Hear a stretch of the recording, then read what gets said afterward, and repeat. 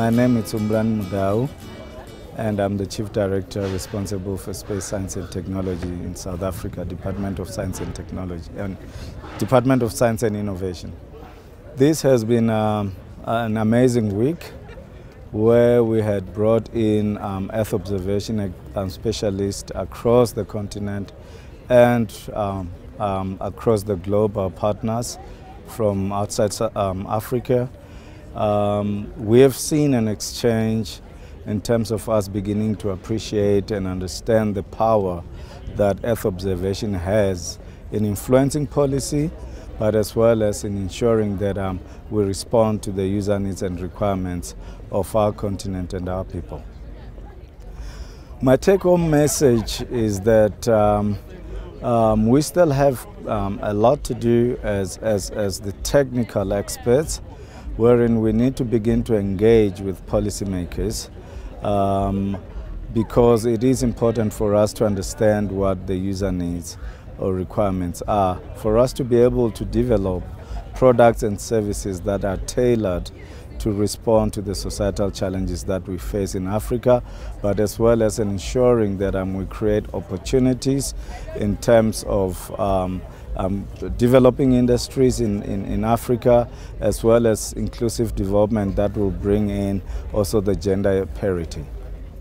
As a representative of AfriGeo, where I represent the Africa Caucus, and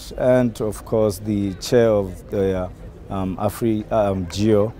it is important that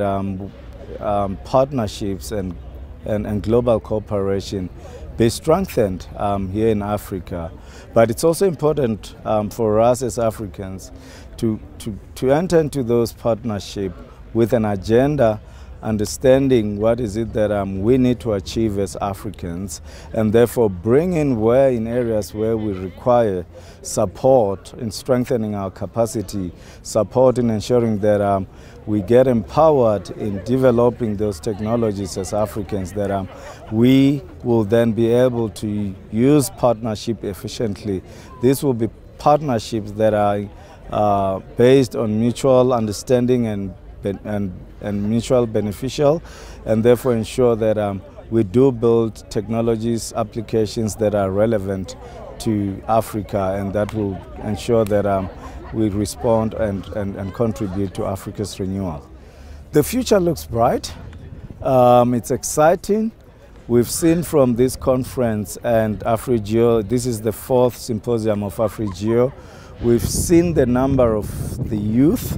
that were involved, the quality of the poster presentation that has happened, and I can assure you that we are building capacity here in Africa. And in fact, what we need to do more is to invest in youth, because the future of Earth observation is in the hands of the youth. As we embark on this journey of Earth observation and geospatial sciences, it is critical that we look at industry development, because this is where we're going to create opportunities for the youth and the marginalized, and ensure that the socio-economic development that happens in Africa is the one that's inclusive. I thank you.